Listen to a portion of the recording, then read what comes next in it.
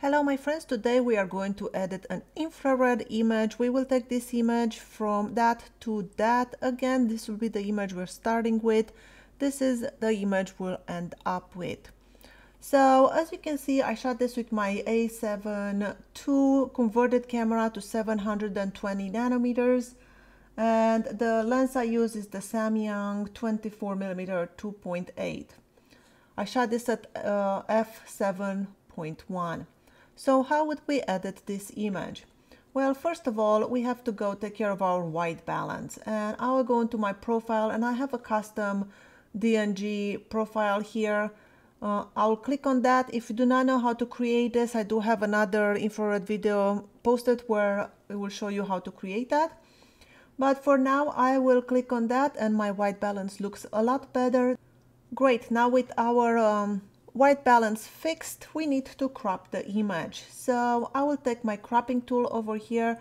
First thing I want to do, I want to make sure this building here is straight. So I'll use this angle tool and go down this line. Make sure this line is absolutely straight. Something like that. Then I also want to crop it just a little bit tighter. So I will pull it from this corner maybe. I do want to keep this sun flare here because I'll be messing with it. So maybe something like that looks good. And I will accept the changes. Now I will do just a few basic adjustments. I will take the exposure down a little bit. Maybe I will add some contrast. I'll take the highlights down. You see this affects the cloud over here. And I'll open out the shadows just a little bit. I'll add some white and take down the blacks. I will add some texture, maybe around 20, and some clarity around 20. I will add some vibrance around 25. And let's see. Then we'll go down over here to sharpening and I'll keep it at default at 40. Hold down Option on the Mac, move the slider of masking to the right, make sure I'm only sharpening the buildings, not the sky. Then click Remove Chromatic Aberration and enable Profile Correction. The white balance is a lot better. It still seems a little bit off, so I'm going to use the color picker and just click on this cloud. Make sure my cloud is white.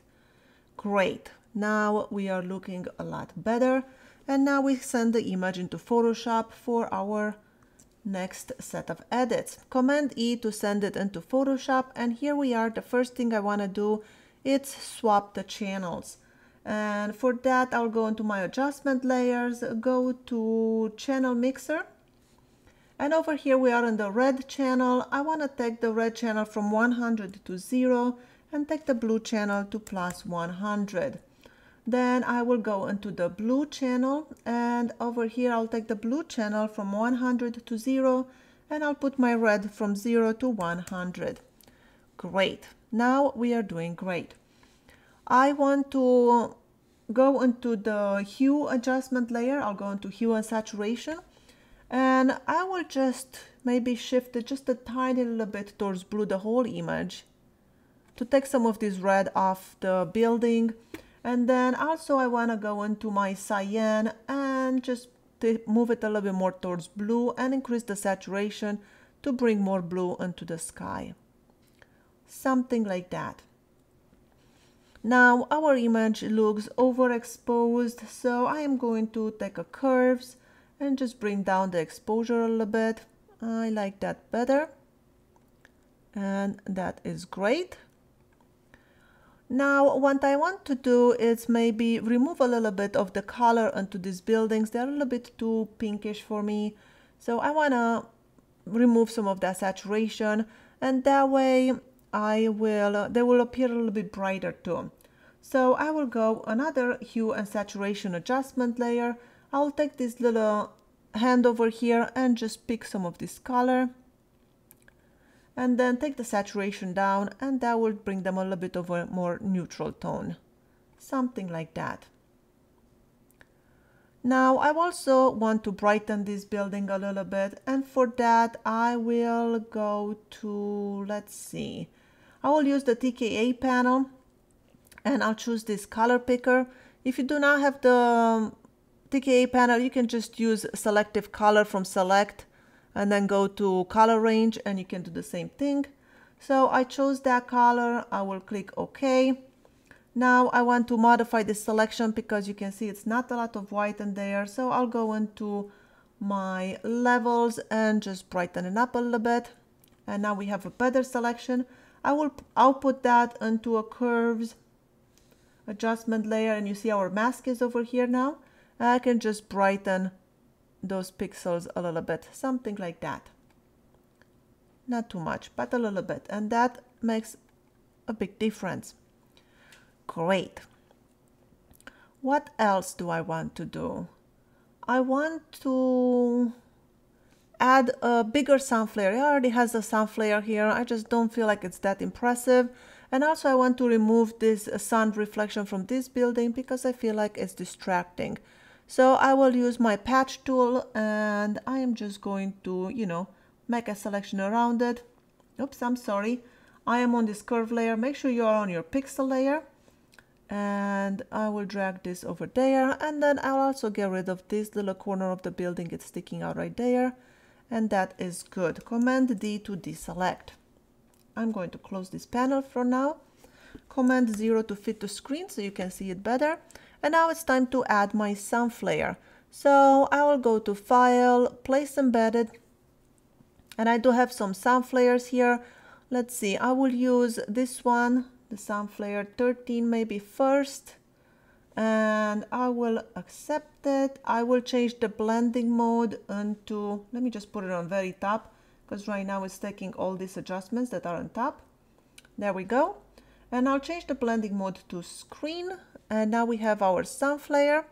With the move tool, I will move it and put it right here where the sun was. And that is looking great. Now I want to add one more sun flare, so I'll go to File, Place Embedded, and I will use this warmer tone sun flare. Click on Place. Accept it, and here I want to make this one bigger, so I will hold down Shift and drag it to make it bigger.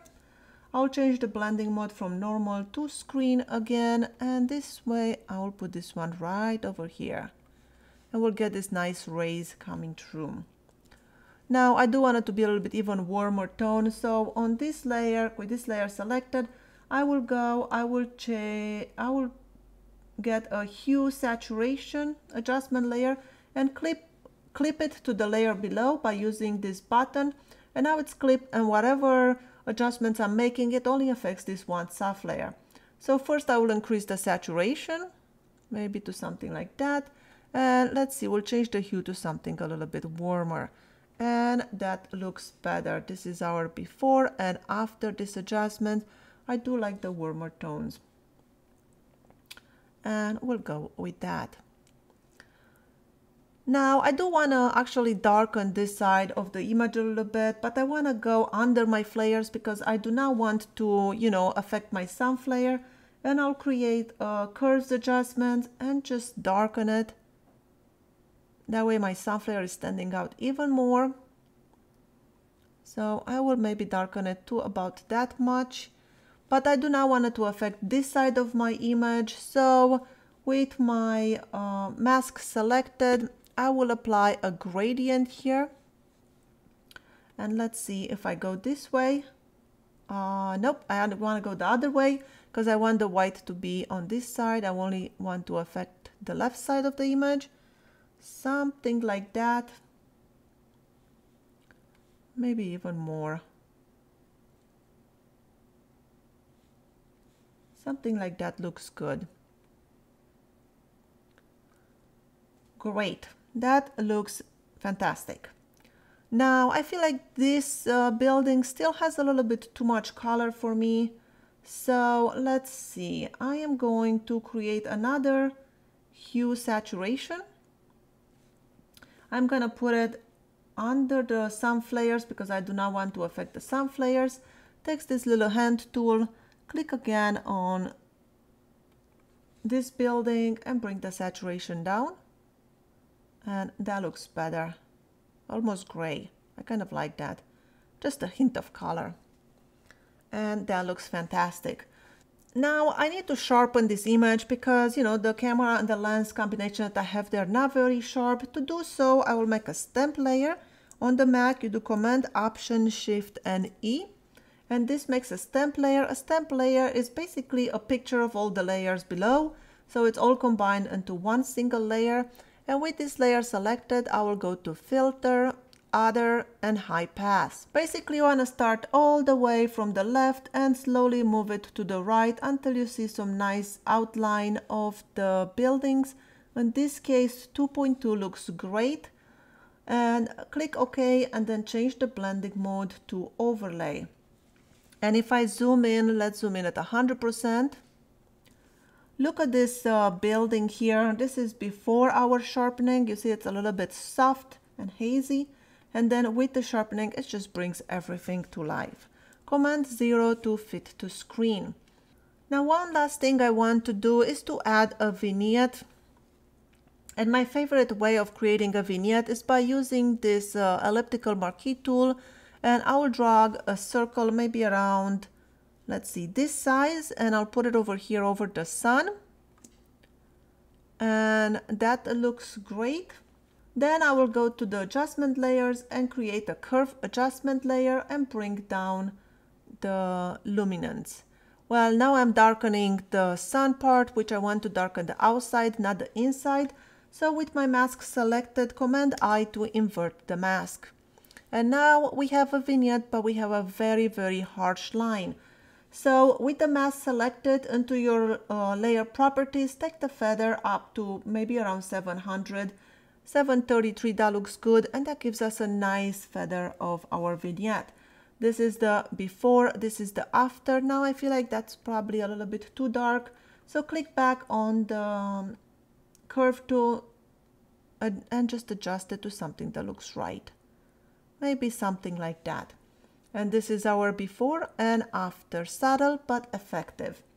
Now we can flatten our image. To flatten your image, just right click on your layer, go to flatten image, and we will take it back into Lightroom, see if we need to do any more adjustments there.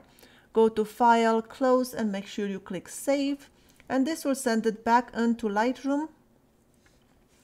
And this is our image. Let's see, do we want to do anything else in here? Maybe we want to add a little bit more whites. I'm not worried with my sun flare being blown out. That's okay, because it is the sun, it's the brightest thing. If I would have blown out any other details, then I would have been worried about. And then maybe bring the blacks down just until we see some pure blacks, maybe something like that. And that is our edit. This is the image before we took it into Photoshop, and this is the image we brought back from Photoshop. I hope this was helpful and you learned something new. Thank you so much for watching. My name is Skyler Ewing, and I'll see you in my next video.